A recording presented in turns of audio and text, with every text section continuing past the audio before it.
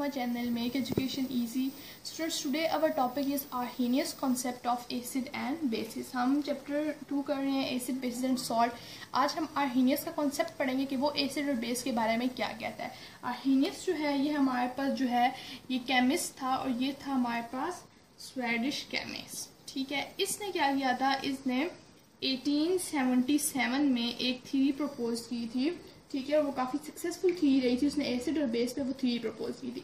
अब उस थ्योरी में उसने एसिड के बारे में क्या चीज़ कही थी और बेस के बारे में क्या चीज़ कही थी. एसिड का उसने कहा था कि एसिड वो सब्सटेंस होता है कि जब हम उसे वाटर में डिसॉल्व करें तो वो हाइड्रोजन आयन प्रोड्यूस करता है. क्या कि N acid is a substance, ये एक ऐसा सब्सटेंस है, एक ऐसा मादा है कि दैट आयोनाइजेज इन वाटर, यानी जब हम उसे वाटर में आयोनाइज करेंगे, उसे ब्रेक करेंगे, आयोनाइज इन वाटर, जब वो वाटर में डिसॉल्व होगा, ठीक है, तो वो हमारे पास क्या प्रोड्यूस करेगा, वो हमारे पास प्रोड्यूस करेगा हाइड्रोजन H पॉजिटिव आयंस. ठीक है, और सिमिलरली बेस ऐसा सब्सटेंस था कि जब हम उसे आयोनाइज करेंगे वाटर में या डिसॉल्व करेंगे तो वो हमारे पास OH negative hydroxide ion produce करेंगे. तो बेस क्या था, बेस के ऑपोजिट था. Base is a substance that ionise in water, कि जब हम उसे वाटर में डिसॉल्व करेंगे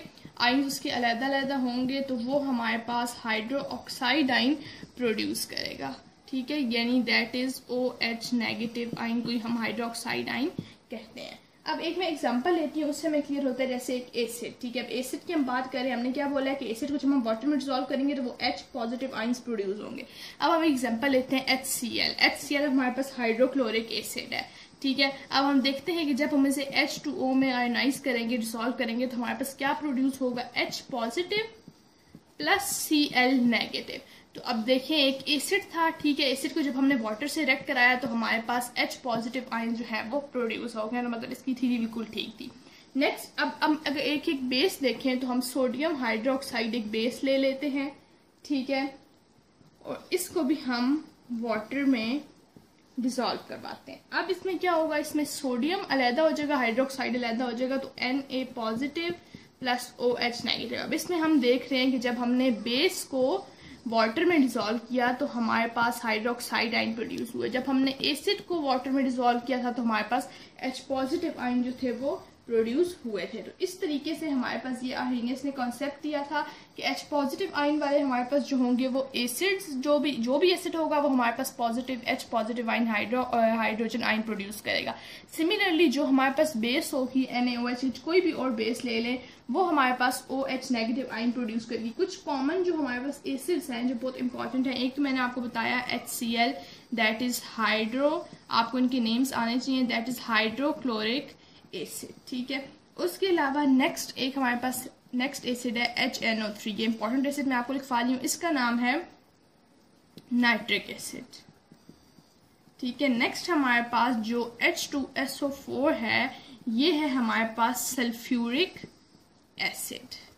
और H2SO4 की सबसे अच्छी बात यह है कि ये है हमारे पास किंग ऑफ केमिकल्स, इसको हम किंग ऑफ केमिकल्स कहते हैं, सल्फ्यूरिक एसिड. उसके बाद नेक्स्ट हमारे पास लास्ट जो है वो है H3PO4.